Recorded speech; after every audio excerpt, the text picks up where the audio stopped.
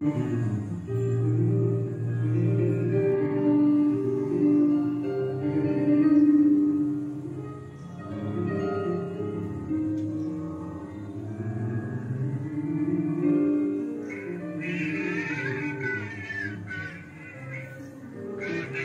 development of both Meyerhold's theater and biomechanics was cut short violently by the increasing Stalinization of Soviet society, which resulted in the regimentation of artistic thought and the normative dogma of socialist realism. His theater was closed in 1938. In 1939, Meyerhold himself was arrested, and after a sham trial, executed in 1940.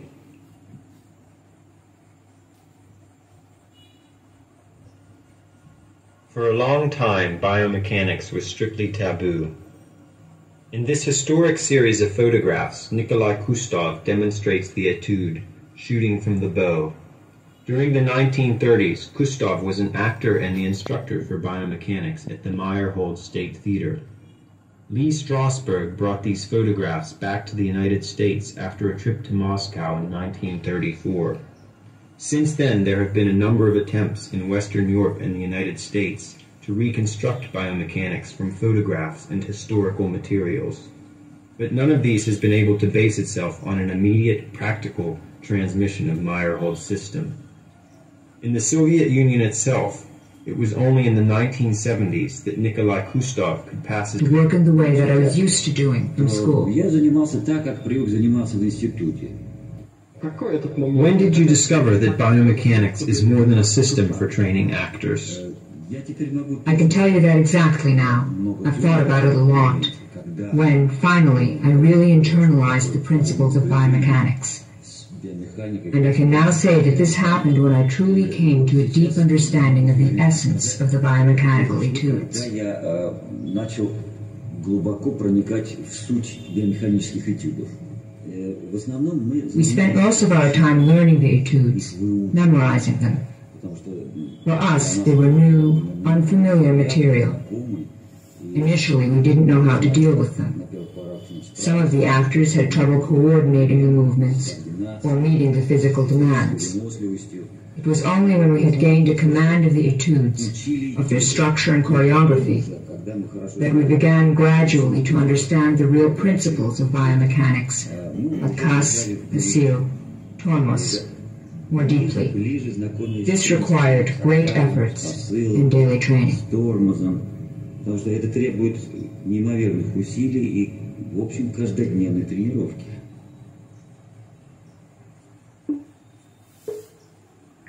রাশিয়ার নির্দেশক নাট্যস্রষ্টা ভসেলোভেদ মায়ারহোল্ড। তিনি নাট্যজীবনের প্রথম থেকেই বিভিন্ন ধরনের নাটক নিয়ে experiment করেন। তিনি রেডিক্যালিজমের প্রেক্ষাপট ছিল সোভিয়েত বিপ্লবের প্রস্তুতিকাল। মস্কো আর্ট থিয়েটারে যোগদানের আগে মায়ারহোল্ড ডান্সেন মিউজিক্যাল ড্রামাটিক স্কুলে তার নাট্যজীবন শুরু করেন। অপ্রচলিত থিয়েটারের সেটিংসে শারীরিক সত্তা ও প্রতীকতার মোকাবিলায় তার উস্কানিমূলক পরীক্ষা নিরীক্ষা তাকে আধুনিক আন্তর্জাতিক থিয়েটারের অন্যতম এক চূড়ান্ত বাহিনী হিসেবে গড়ে তুলেছিল। গ্রেট পূর্বের সময় মেয়ারহোল্ডকে 1940 সালের ফেব্রুয়ারিতে গ্রেফতার করা হয়েছিল, নির্যাতন ও হত্যা করা হয়েছিল। মানে মায়ারহোল্ড এই থিয়েটারটা যে করে বা সে থিয়েটার নিয়ে যে পথ চলাটা শুরু করে, তার জন্য তাকে শেষ সময়ে এসে নির্যাতিত হতে হয়েছে এবং তাকে হত্যাও করা হয়। তো আমরা মায়ারহোল্ডের বায়োমেকানিক্স যেটা, সেই বিষয়টা নিয়ে আমরা একটু জানি।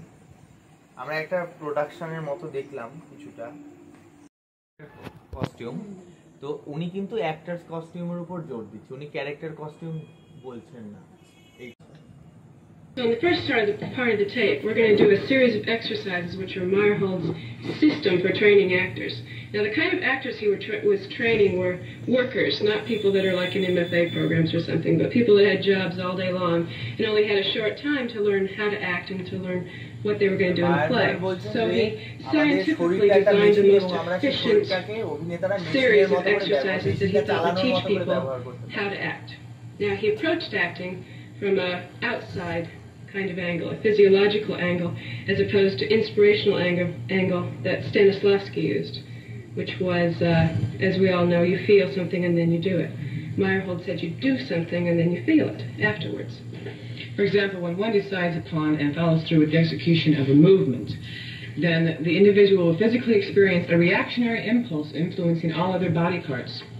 And Meyerhold worked with his actors to find that from a sequence of physical positions and situations, there arises those points of excitation which are informed with... উনি বলতে চাইছেন যেটা হচ্ছে যে আমাদের আগের দিনে একটা শুনছিলাম এই তিতলিদি বলা হচ্ছে যে মুভমেন্ট আর্টিস্ট, উনি সেটাকে মানে ওই মুভমেন্ট আর্টিস্টের বিষয়টা যে আমার শরীরে একটা আমি অঙ্গভঙ্গি করলাম, মায়ারহোল্ড বলছে যে আমি যারা একটা বেঁকে দাঁড়ালাম, এইটা থেকে কি ভাবনা চিন্তা আসছে, সেখান থেকে কোন নাটকীয় মুহূর্ত তৈরি হচ্ছে কি, সেই জায়গাটা মানে বোঝাতে পারছি। আমরা একটা মুভমেন্ট একভাবে দাঁড়ালাম, অঙ্গভঙ্গি করলাম, সেটা থেকে কি মনে হচ্ছে, সেটা থেকে আমাদের মানসিকতায় কি আসছে, যে কি হতে পারে সেই ক্যারেক্টারটা সেখান থেকে। Basically, posture একটা meaningless, মানে meaningful হতে হবে। There arises those points of excitation which are informed with some particular emotion. It's kind of like Pavlov's idea of behavior modification. You know, the dogs that would hear the bell and they salivatate. But what happened is that there's a chain of actions, and instead of in some kinds of inside acting, you feel something and then you do it out of that. Well, the chain of events is turned around and you do something in a very strong way, and then you feel it or you have some kind of reaction on the inside. So this set of exercises is designed to teach the actors to be sensitive to their bodies, basically. Sensitive to feeling what their body is doing and reacting.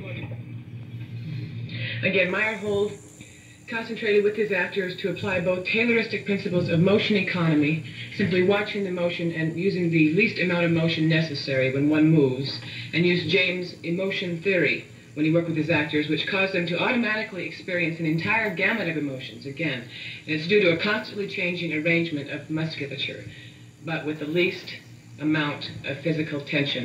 Tension, yes. Rigidity, yes. But not an overextent of it to where you can't connect emotion with physicalization.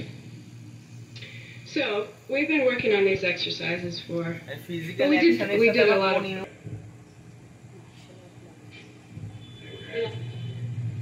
The first full etude we'll be doing is shooting the bow. Meyerhold says, biomechanics doesn't tolerate anything accidental. Everything must be done consciously and with prior calculation. The objective of this particular etude is development of free broad shoulders and arm movements, and use of horizontal extensions of the body for finding centers of gravity. Now, the first time John goes through this, I'm going to read the instructions for the etude.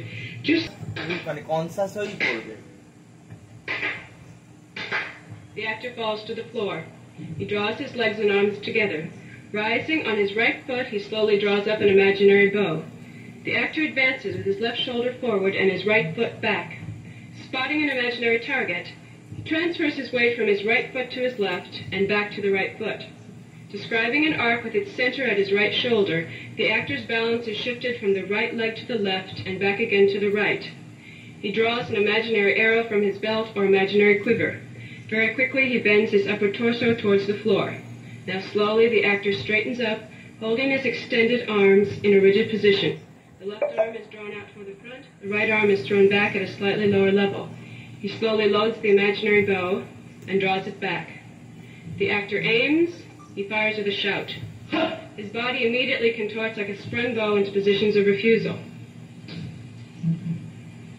Return to position. Now John will show it in a regular speed, and I'll give you a clap to start.